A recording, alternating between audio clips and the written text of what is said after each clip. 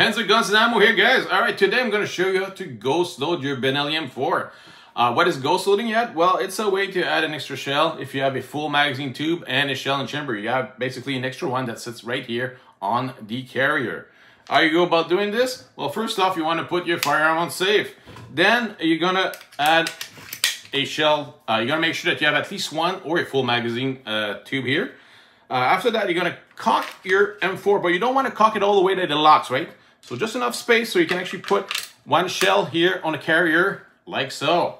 All right, you can let go of the action. Then you're going to pull it again, and you want to have enough space again, not all the way, just enough space that you can put another one in the chamber. So, like so, right? So my Benelli M4 is ghost loaded.